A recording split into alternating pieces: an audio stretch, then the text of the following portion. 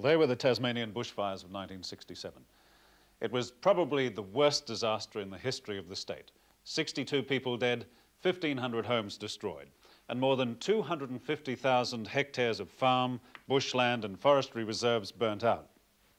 As we saw in that video, the fires brought about an almost complete breakdown of communication between emergency services in the state. The real problem with those fires was that the emergency services radio equipment was incompatible, and everyone was operating on wildly different frequency bands. Intercommunication was impossible, even when emergency units were within sight of each other. Fire brigade couldn't talk to police, police couldn't talk to ambulance, and so on. Now, this created chaotic and often tragic circumstances during the height of the fires. Afterwards, it was obvious to operational personnel that there was a real need to improve radio communication systems. In October 1967, less than 10 months after the fires, the State Premier, Eric Rees, initiated the development of a state disaster plan, which included a radio communications plan. This was developed by the Postmaster General's Department and accepted by the Premier. That department was then responsible for all public communication facilities, including radio frequency management, an area now looked after by the Department of Communication. Responsibility included the determination of radio communications equipment and the allocation of radio channels for both private and public users. Within 12 months, the Postmaster General's Department Radio Frequency Planning Group had developed a VHF spectrum plan, which was also compatible with existing manufactured land mobile radio communications equipment. Now, this plan fulfilled one of the main criteria, which was to permit unrestricted day-to-day domestic radio communications together with a unified emergency switching capability for the entire state and major islands.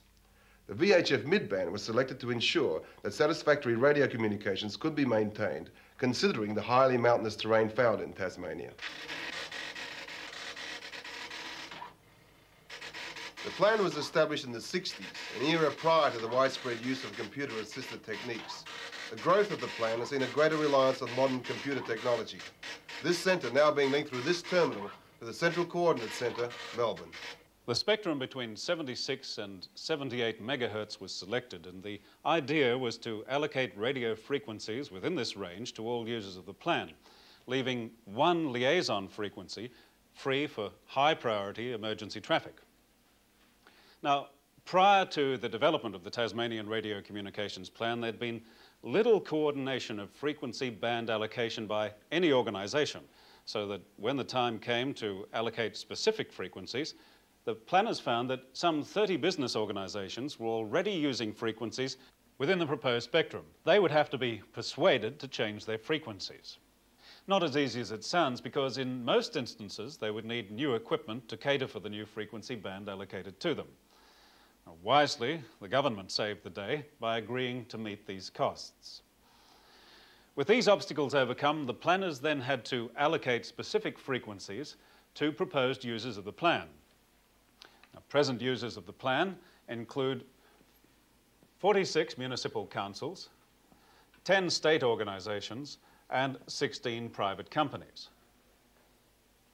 The private companies include people like Australian newsprint mills and Australian pulp and paper mills, who have mobile stations throughout the forest regions of the state, covering the vast tracts of timber reserves. With these mobile units, they can communicate with each other, as well as with councils and all emergency organisations. Also using the plan are commercial and industrial organisations, as well as isolated farmers and graziers throughout the state. The spectrum then looks something like this. Now, this part has been allocated to the users. And here is the state liaison frequency, 76.79 megahertz.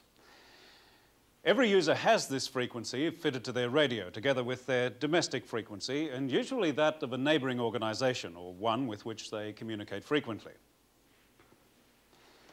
There are over 76 active frequencies within the plan, and each one is identified by a code. Now, this example shows some of the fire service frequency codes.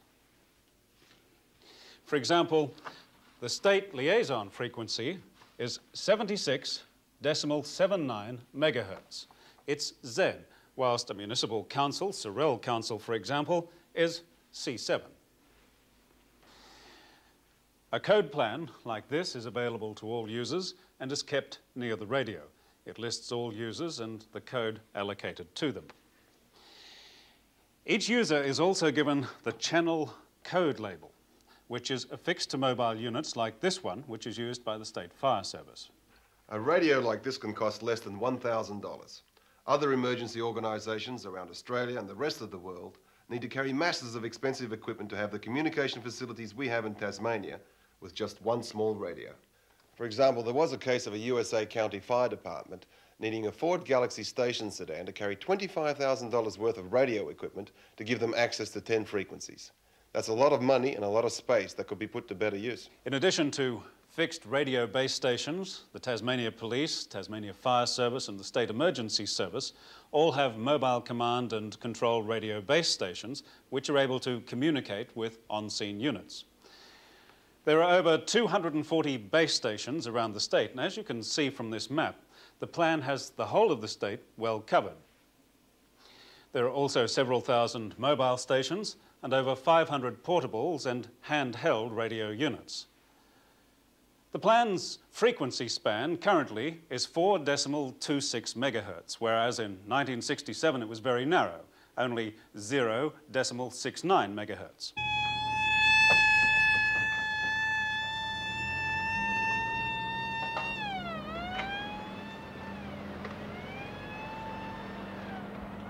Probably one of the worst situations under which the plan would have to operate would be if a number of emergency organisations were required to converge on one site. Take a bad car accident, for example. Now, usually the bringing together of a number of services with closely related radio frequencies is asking for trouble. To check how the plan would work under such conditions, a convergence exercise was held in southern Tasmania back in 1980.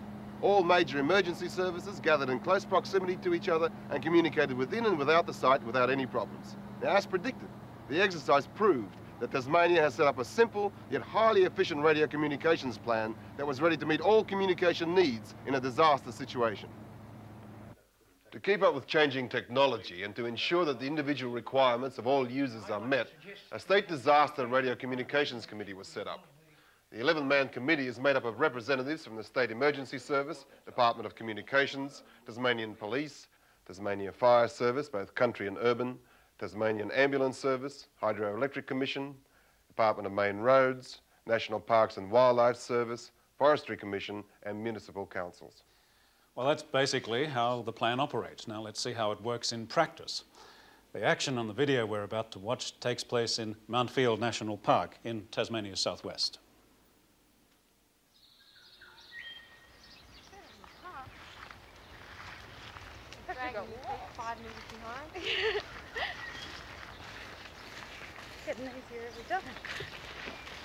Nancy and Donna are spending the weekend walking in Mount Field National Park. They were going along quite nicely until time for a rest and a cup of billy tea.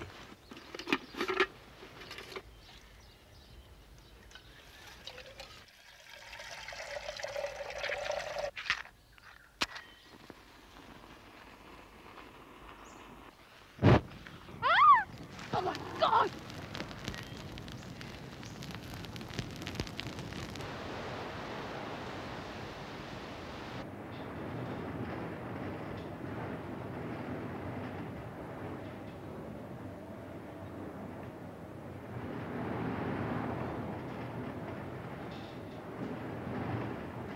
Now we'll see how the plan assists in times like these.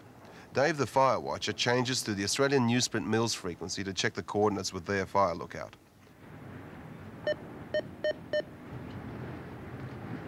Mount Lloyd, this is Mount Faulkner, over. Roger, Mount Faulkner, this is Mount Lloyd, go ahead. Roger, I have a smoke in the Mount Field area. From me it's bearing 210 degrees. Can you pick it up and give me a cross bearing, over? Roger, stand by.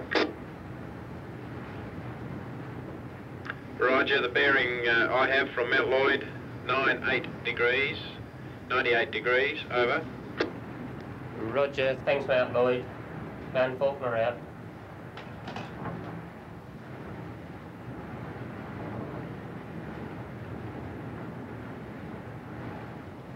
Then he changes to the Forestry Commission frequency to check the coordinates with them. Belchers, this is Mount Faulkner, over. Mount Faulkner, this is Belchers, over. Roger Belchers, I have a smoke on bearing 210 degrees in the Mount Field area. Could you give me a cross-reference on that, over? Yes, I've just seen it too. It's on a bearing of 125 degrees from here, over. Roger, that's 125, over. Yeah, affirmative. Belchers out. Mount Faulkner clear.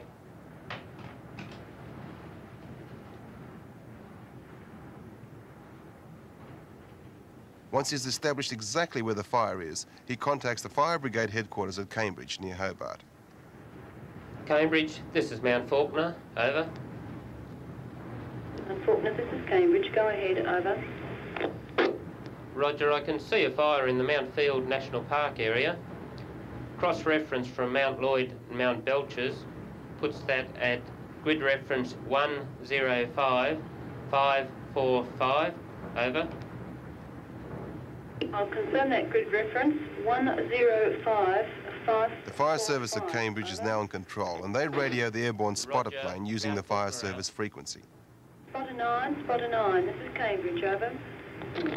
Go ahead, Cambridge.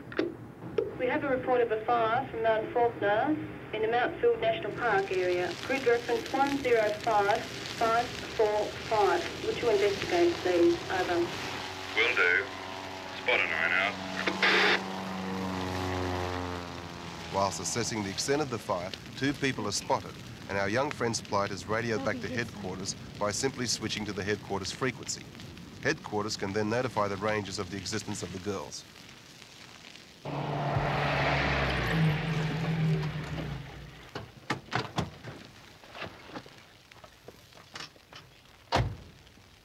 Well, she's a beauty, Nick. She's a bit big for us to handle, I think, by ourselves. Yeah, I think we'll have to get assistance, but let's have a go at it. I'll call base. Right. Mountfield base, this is Mobile 40, receive, over. Mobile 4, this is Mountfield Base. Go ahead, over. Roger, it's a little big for us to handle at this stage by ourselves. I suggest you get a couple of tankers up here, and Frank and I will check the 2 walkers in there at the moment and check the fire while we're in there. Since the fire is threatening the nearby timber reserves of Australian newsprint mills, and on the other side there are a few farms which may be in danger, the Cambridge base will notify other fire brigades in the area and A&M who will send in units to assist. I will arrange further assistance. Mountfield out.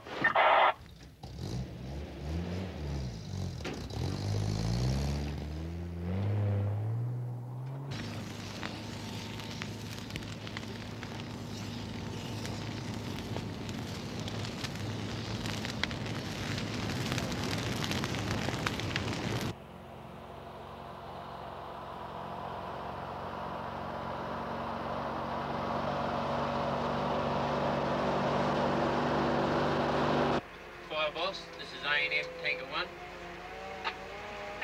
Fire boss, over. Fire boss, we are approaching the turn-off to Mount Field National Park. Could you tell us where you'd like us? Over. Fire boss to A&M tanker. Proceed up the track to the end and then turn left. Over. Roger, thank you.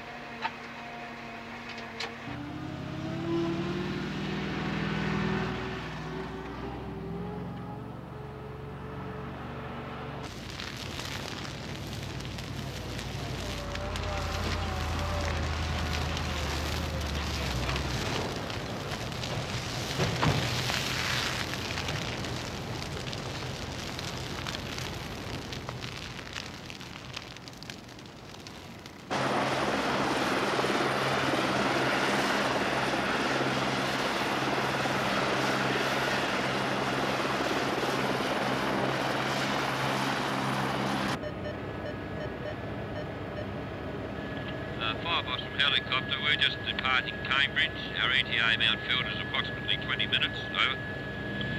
Fire boss, roger, over. What's the situation with regarding a landing area near where the injured person is? Over. The landing site is near the smoke and the casualty is approximately 20 metres from the landing site.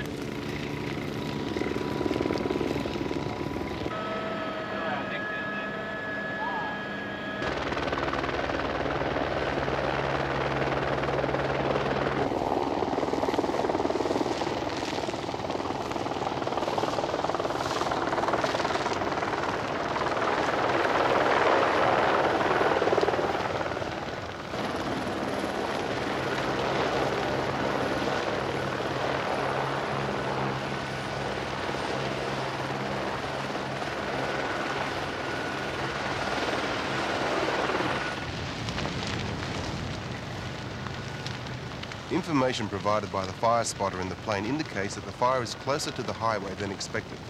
The fire boss has taken the precaution of radioing the police to ask if a car can set up a roadblock on the highway. Just imagine how chaotic this scene would be if the various organisations involved could not communicate with each other.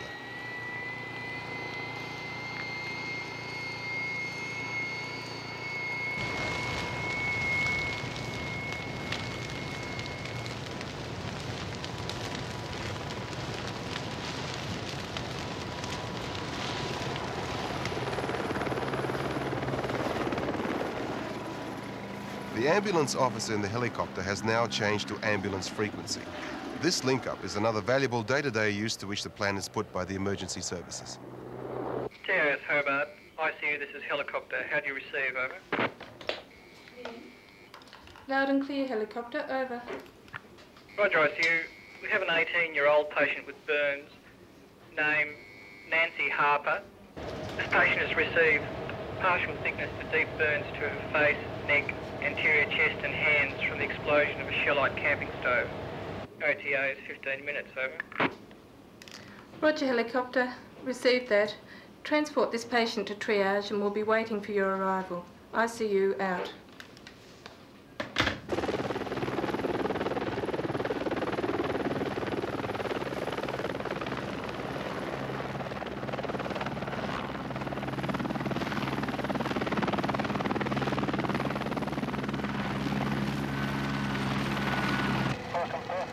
A fine example of the Tasmanian Radio Communication Plan in operation.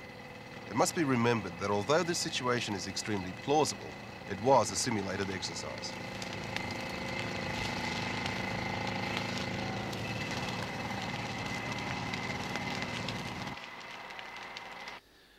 Equally important for you all to note is that in this day-to-day emergency situation, the plan will be utilised to its greatest benefit.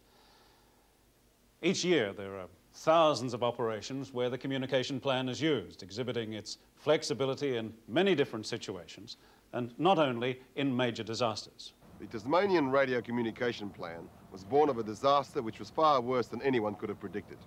Although the designing and implementation of the plan took up time, manpower and money, everyone who uses it knows that the costs were little compared to the savings to the community. These costs are continually kept to a minimum by the overall cost efficiency of the plan.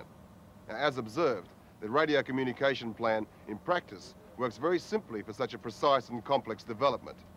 A development which surely places Tasmania in the forefront of disaster and day-to-day emergency situation control. A unique plan in its development, structure and operation. Tasmania can be justly proud.